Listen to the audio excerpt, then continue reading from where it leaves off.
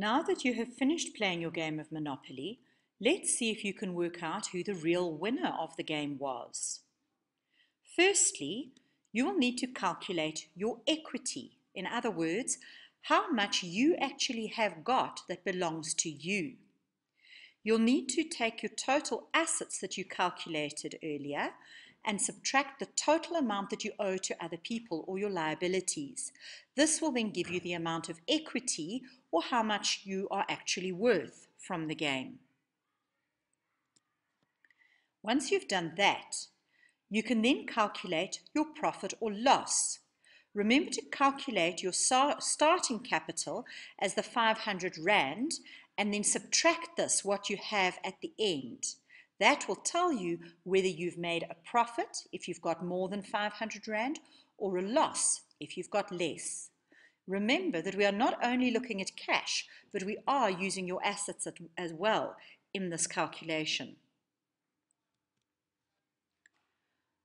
I want you now to consider, if you made a profit or a loss, what were the incomes or the expenses that might have contributed to this?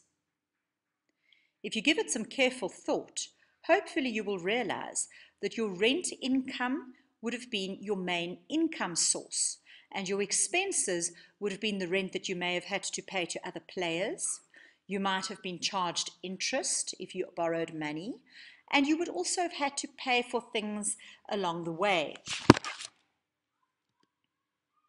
So, what is accounting?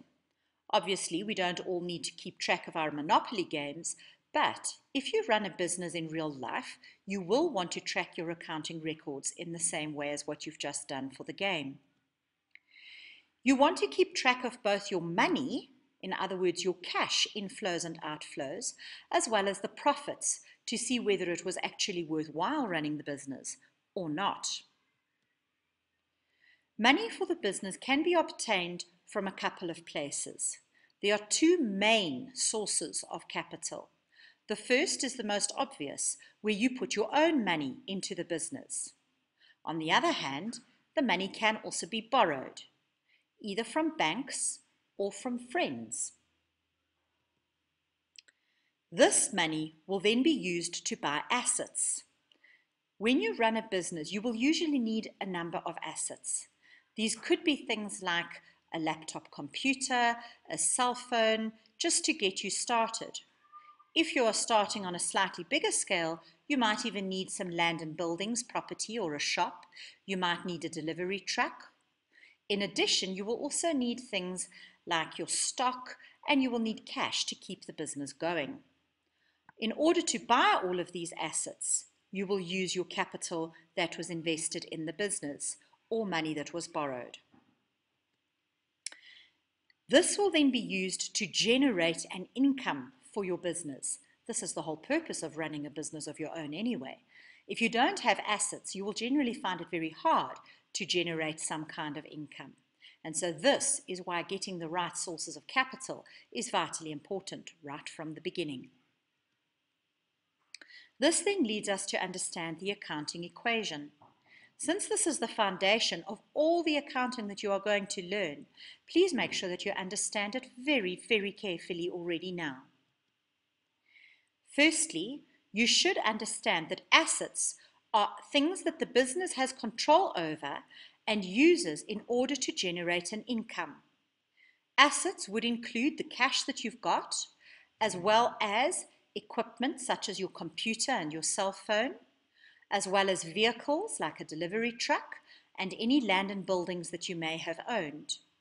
It would also include things like your trading stock. On the other side of the equation, we'll show where the money came from in order to buy those assets, because all the money used to buy these assets must have come from somewhere. As mentioned previously, this might be from the owner, what the owner invested in the business initially. We refer to this as the owner's equity. Equity basically means the value that the owner has got tied up in the business. To this, you would add the liabilities, or any money that is actually owed back to someone else.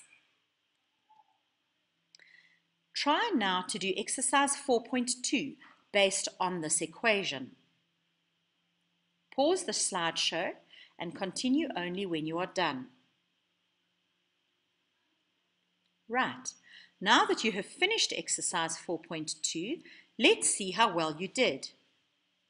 The first one says if the owner invested 5,000 Rand in a business and 10,000 Rand is borrowed, what are its assets worth? Well, on the one hand, you've got owner's equity being 5,000 Rand, and you know that your liabilities are 10,000. That means that your assets must total 15,000 Rand. All you do is you add your equity and liabilities together to get assets. Number 2. If a business has assets worth 10,000 Rand and liabilities of 2,000, what is the owner's investment in the business? In this case, we know that all the assets are 10,000, but we borrowed 2,000. So how much did the owner have to invest? This must have been 8,000 Rand, which is the difference between the assets and the liabilities. Remember that assets equals equity plus liabilities. So mathematically, to work out equity, you would simply subtract liabilities from the assets. Number 3. If a business owns things worth 20,000 Rand, but only has equity of 14,000 Rand, how much does it owe to others?